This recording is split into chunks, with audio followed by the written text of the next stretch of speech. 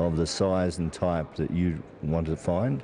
And in Bisha and Zara, we have the examples. So you usually conclude if there is one, there could be 10, and we should find the next one.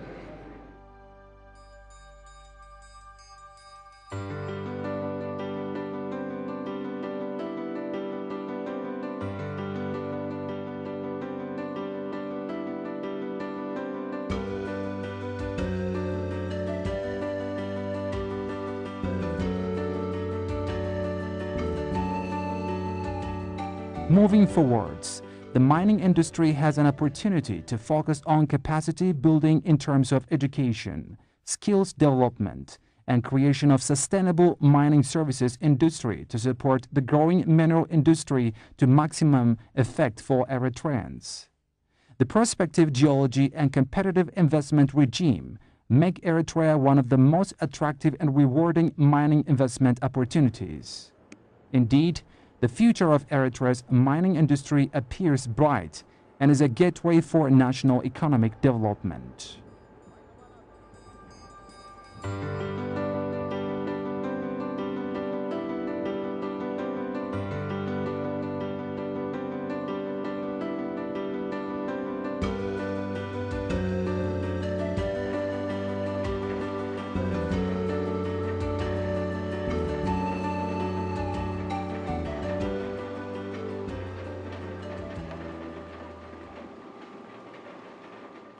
Mr. Ali, considering the current world financial crisis, wouldn't you say that it would be more of a curse than it would be a blessing to us?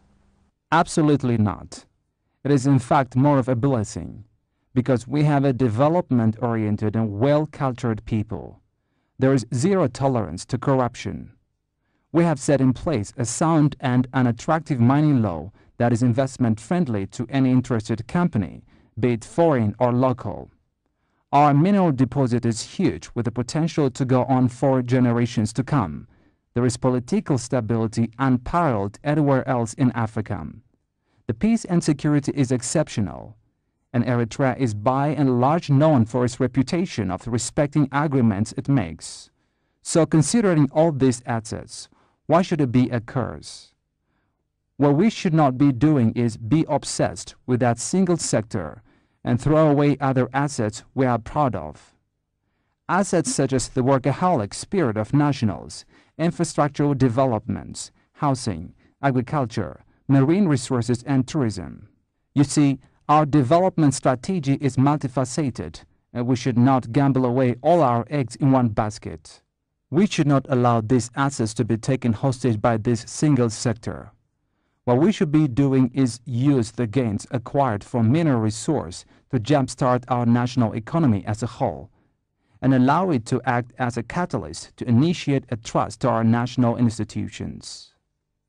A lot of exploration has gone on, and if you look at the number of companies who are currently doing exploration in Eritrea, it is quite encouraging. And we talk of gold, we talk of copper, we talk of zinc, and other byproducts like potash. So it's a very good potential as far as mining is concerned, and I believe it should be able to, open up Eritrea for a better future. Yeah. In terms of mineral potential, it seems that the shield here has tremendous potential.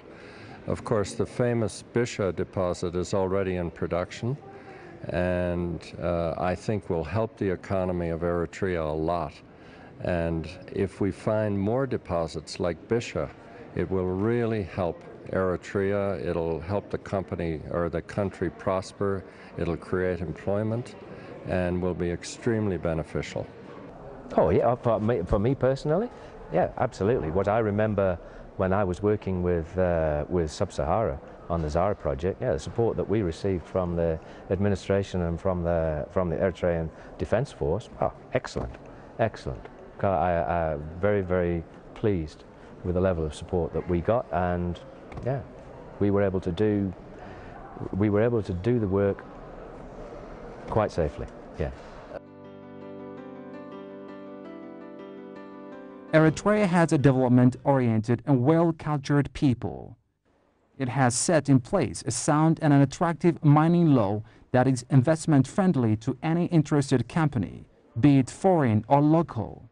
There is a political stability unparalleled anywhere else in Africa.